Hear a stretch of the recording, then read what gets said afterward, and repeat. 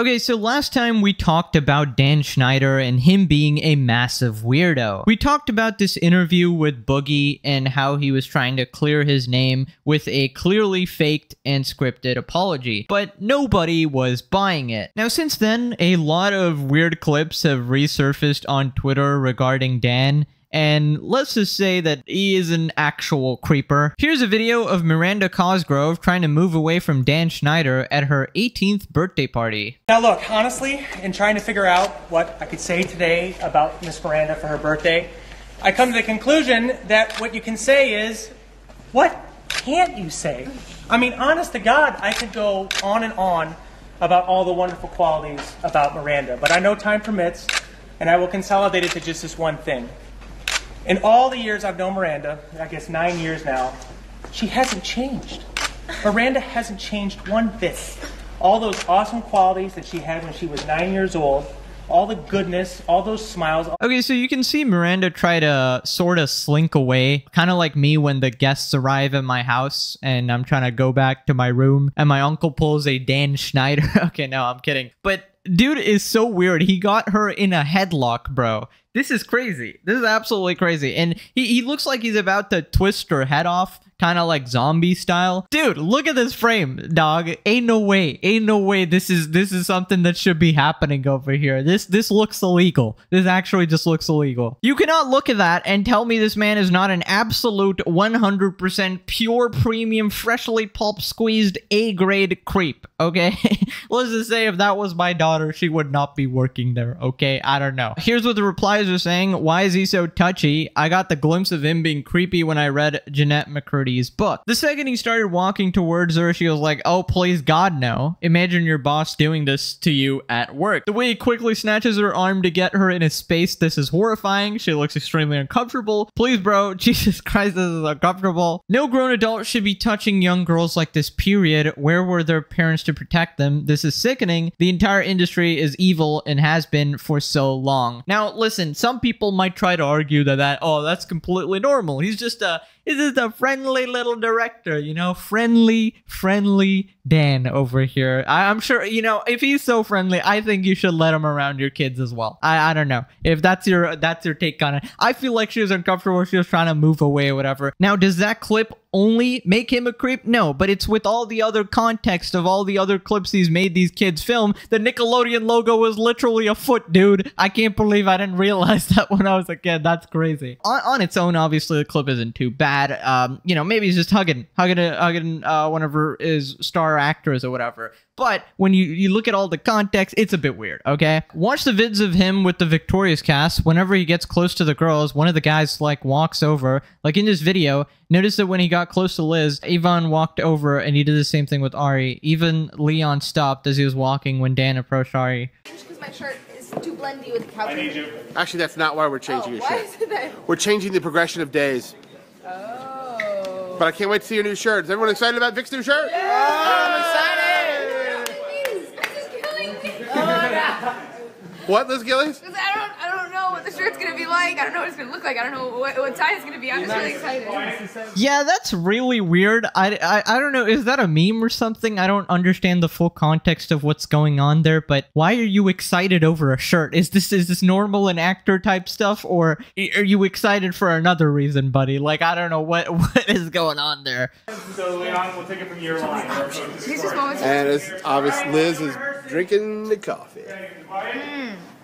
Tinted water is so good. Tinted water? You've just revealed a secret about Victorious. That we don't drink beverages. Uh-oh. Look, it's the piano. Look, it's Kat. Hi, Kat. Oh. I'm interrupting the entire rehearsal process. Here I go. A really cool song that you're gonna help me write tonight. I can't. Andre, you have to. But I gotta go. Come on, I need you, please. All right. I'll just celebrate my... Yeah, a little bit of the movement is weird, I will say. Seems like people always gotta be alert around old Dan over here. Okay, here's another video of Dan Schneider picking at Jeanette McCurdy because she didn't listen to what he wanted her to do. And then stop with more. Stop laughing at the director. Show some respect, Jeanette. Respect. No smiling. All right, take $100 off her check.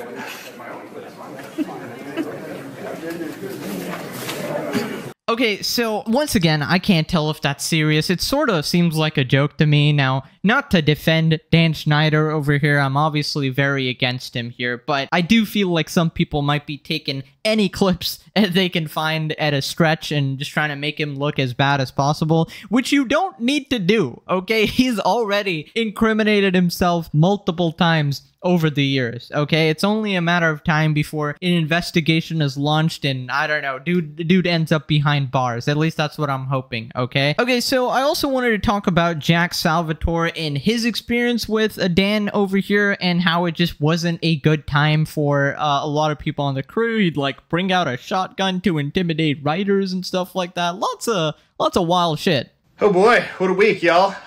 Let's talk about it. My name is Jack. I was a child actor on Zoe 101, one of this guy's shows. I also worked in his production department as an intern on iCarly, and I worked in the writer's room on Salmon Cat and Victorious. This Max documentary that was recently released did a really good job of uncovering the details of workplace toxicity, specifically on Dan Schneider's shows for Nickelodeon.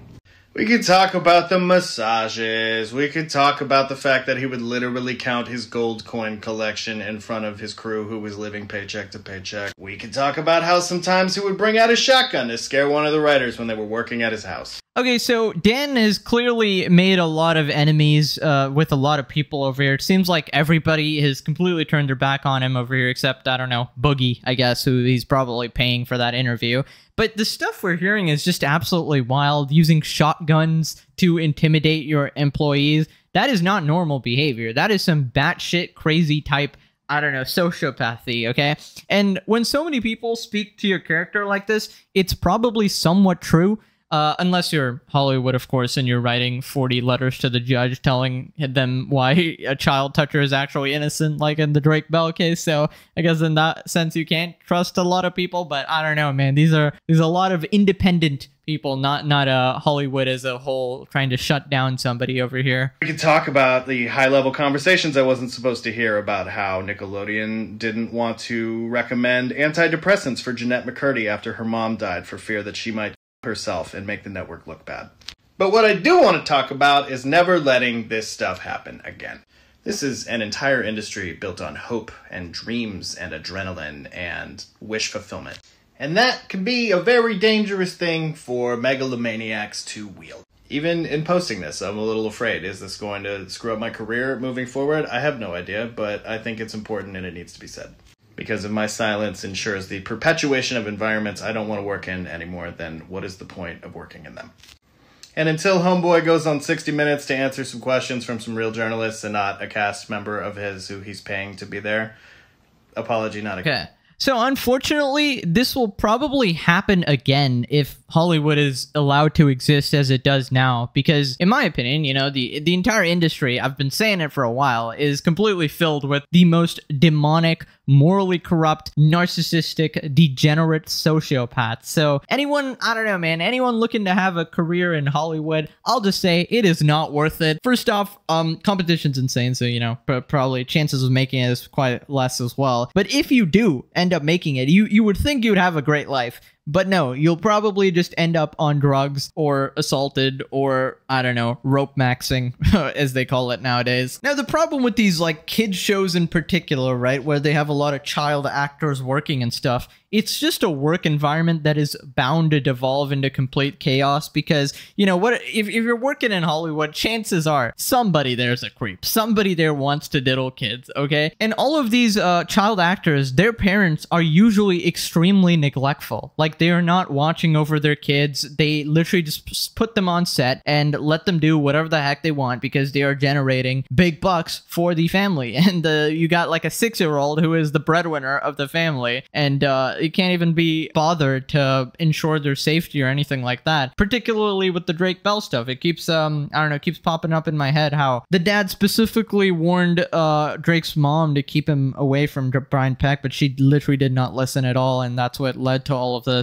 Here's what the replies are saying. Since Monday, y'all have been saying more and more people need to speak up, and now exactly that's happening, but now you're all saying why it takes so many years for them to speak up. And they're the only ones saying this because the documentary came out, and it took everybody everyone years to speak up. That's the whole point. They were all scared. Y'all are never satisfied. It takes a lot of courage to say what he said, and he even mentioned that this could ruin his career. It doesn't matter how long it took him to say something. He spoke up, and that's all that matters. Okay, so I think what people are referencing is the fact that, you know, some people wait like 5 years to come out about assault or whatever when, you know, in some cases it might be fake or something like that, and they're, you know, clutching for relevancy. Just as we saw in this, I don't know, this Minecraft YouTuber situation where George Not Found was accused of all this stuff, and then later we find out that she was completely lying about everything, and it was kind of just proven that way. Now, does that mean these people were lying as well? I would say probably not. Okay, probably not, just from what I don't know, what I'm gathering. In truth, we don't know what happened, but we do know